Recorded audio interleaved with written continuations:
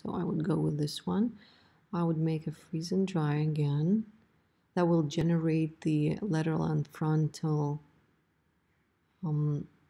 cephs for my patient, as well as the submental vertex projection. And then we're going to tracings. Here we do have that recently generated tracing, and I'm going to work with this one. So I will start with the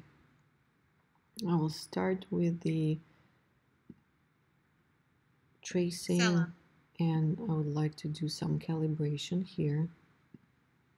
So this is my calibration ruler.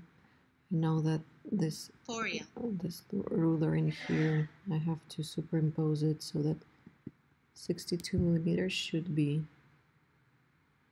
here. So if we do have 40, that's going to be 60. It's going to be 60. So that's going to be my scale. And I'm going back to Cella. So Cella would be located here, and the Porion is over there, with the Bayesian clearly being here. Hinge axis in the center of the condyle. Pterygoid, here it is. Nasion, the suture. Orbital, the bottom of the orbital suture. ANS clearly seen. PNS as well. A point, yeah, I can definitely see that. The B point as well, so it's pretty clear. So the PM is going to be the transition in between the B point and the pogonium. Menton. Corpus left. So I'm going to work in here. Ramus down. Particular. R3. These R1. Upper incisor crown. Upper incisor root. Lower incisor root. Occlusal plane. Upper molar crown. Upper molar root. Lower molar crown. Lower molar root. Upper profile.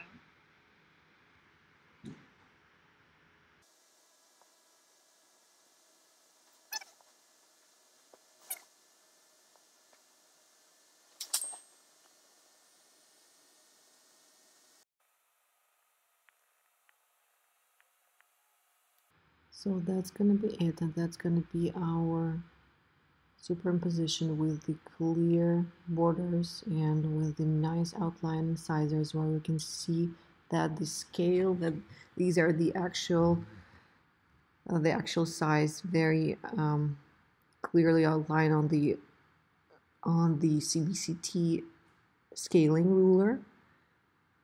And we have clearer margins. We have this natural head position, which rests on the chin rest and nothing in between the teeth. So it's easier for the patient, and the patient can orient themselves looking in the mirror instead of being stabilized by the ear rods and the nasal support rod. So this is what we got. Thank you for watching this video, and subscribe and like the video. Thank you.